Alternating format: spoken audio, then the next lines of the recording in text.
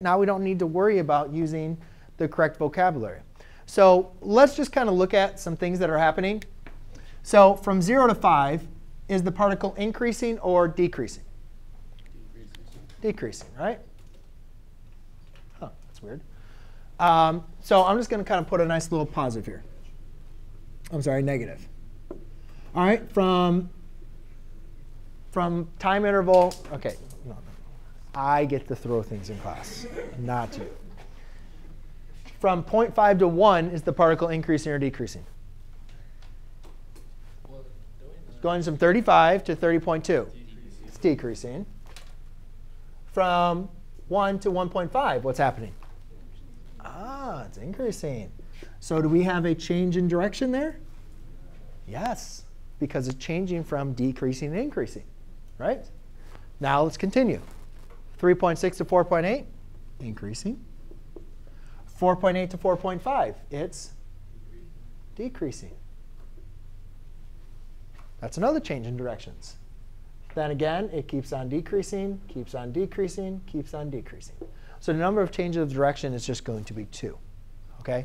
Now, again, just like when we talked about, if we're going to use our justification, we got to say, what is happening. We don't want to say, oh, there's 2 changing signs, or it's changing from, the particle is changing direction because it's changing from increasing and decreasing. No, we want to be specific. So we can say the particle changes direction 2 times since, or you could just, you don't really need, you could just say 2, since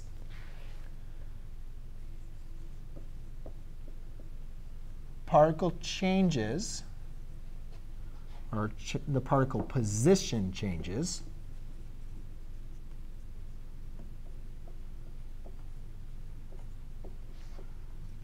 from decreasing to increasing on the interval.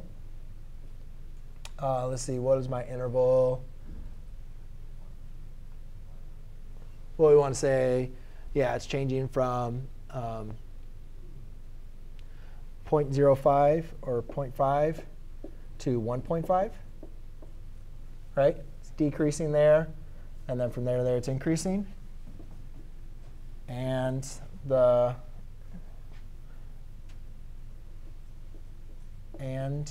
changing,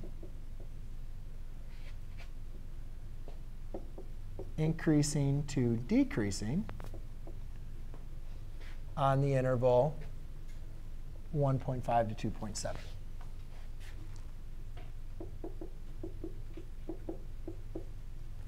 But does that make sense? Make sure you guys are explicit with the interval, saying this is what's happening at their interval. Now, again, guys, if we